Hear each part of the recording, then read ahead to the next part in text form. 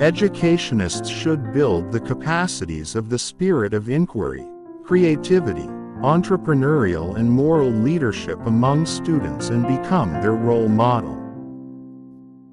God is everywhere.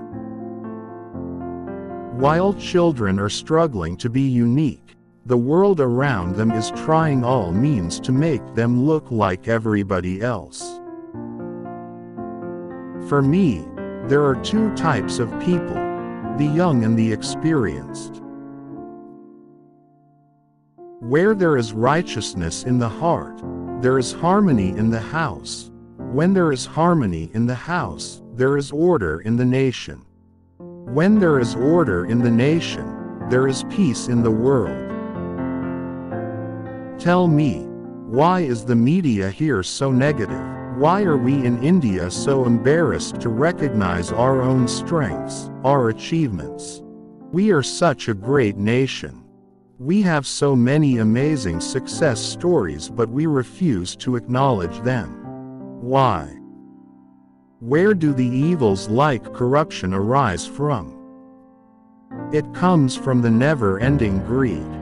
The fight for corruption-free ethical society will have to be fought against this greed and replace it with, what can I give, spirit. For me, there is no such thing as a negative experience. Regarding marriage, it didn't happen.